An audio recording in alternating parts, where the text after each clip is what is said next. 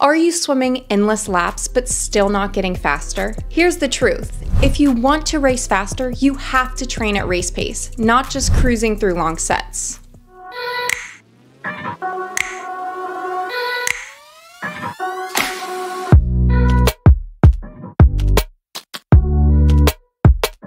In this video, we're gonna dive into what race pace training actually means and why it's one of the most effective ways to swim faster. Here's how we're breaking it down today. First, I'll explain the science behind race pace training and why it's more than just swimming fast. Then we'll cover the 5 key advantages of this approach, from neuromuscular gains to holding on to your stroke technique. And finally, I'll show you how to start adding race pace work into your current swim routine, even if you're short on time or just getting back into training. This isn't about swimming more, it's about swimming smarter. Let's get into it.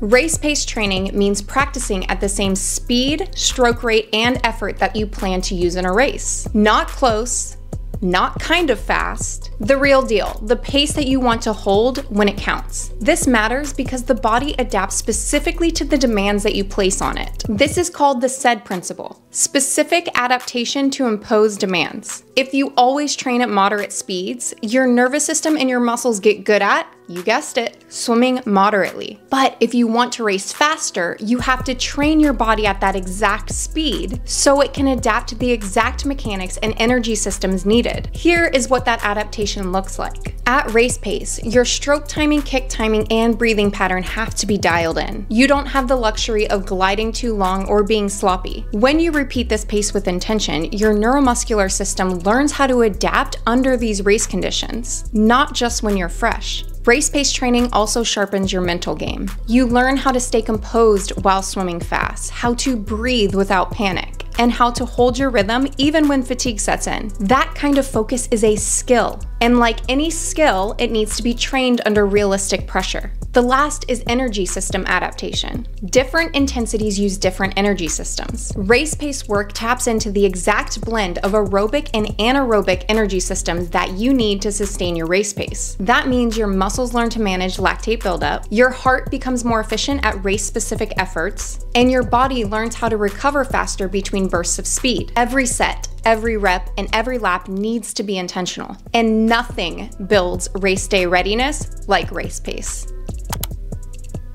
Now that you understand more about the SAID principle, let's get into the 5 key advantages of race pace training. The first is neuromuscular adaptation. We touched a little bit on this in the previous section. It simply means your body adapts to exactly how you train. If you always swim at moderate speeds, that's exactly what your nervous system remembers. But when you train at race speeds, your brain and muscles learn to coordinate at that tempo. This means sharper timing, better muscle recruitment, and ultimately more speed with less effort. The next is holding on to your stroke technique when you're tired. When we get tired, we lose a little bit of natural speed and snap. When you train at race pace, it teaches you how to hold your form and technique under pressure. You learn what breaks down, when it breaks down, and how to fix it.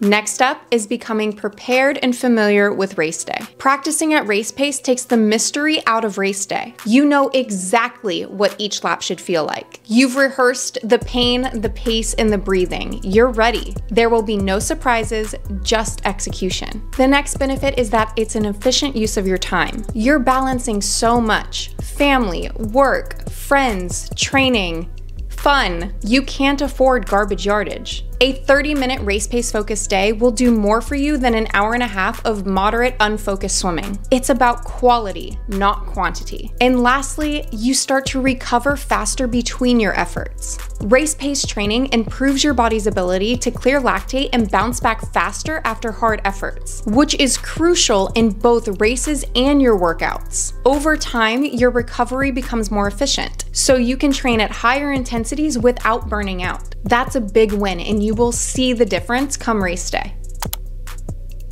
So now, how do you actually add race pace training into your routine? You don't need to train like a college sprinter. You can do race pace at any distance. Start small with adding just a few race pace sets per week. Here are some examples of different race pace sets. For your 100 freestyle, you can break it up into 425s and try 425s at 100 freestyle race pace effort. For your 200 freestyle, I'll give you 2 different variations. You can break it up into 50s and try 4 50s holding 200 freestyle race pace. Or you can break it up into hundreds and try 2 100s at 200 freestyle race pace for something a little bit more challenging with a little less rest. For your 500 freestyle, try breaking it up into hundreds and doing 5 100s at 500 race pace speed. Regardless of the distance, you should have minimal rest between efforts. That could be anywhere from 15 to 30 seconds. Over time, you can increase the volume or stack more race pace sets into your weekly training routine. And always prioritize proper technique at top speed. Race pace training works, not just because it's intense, but because it's intentional. It sharpens your technique, builds race-specific endurance, and makes every single yard count. And for us, that's everything. We don't have time for the fluff. We need training that delivers results without wearing us down. So if your goal is to swim faster, stop guessing. Start swimming with a purpose. Add race pace training into your weekly plan and give your body a reason to adapt and swim faster. If this video helped you, hit like, subscribe, and share it with a friend who could benefit from it. If you want workouts that take out all of the guesswork, check out my 6-week sprint training program. It takes you through the style of training step by step.